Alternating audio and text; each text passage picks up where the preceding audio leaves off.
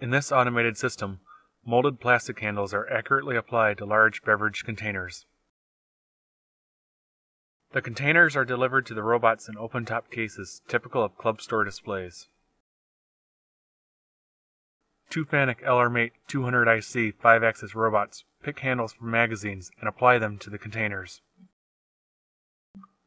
The system was engineered using FANUC Robotics Pick Pro simulation software. Pick Tool application software coordinates the two robots to ensure handles are applied to all containers.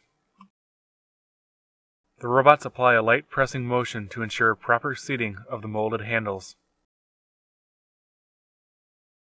IR vision is used to find the location and orientation of the container caps.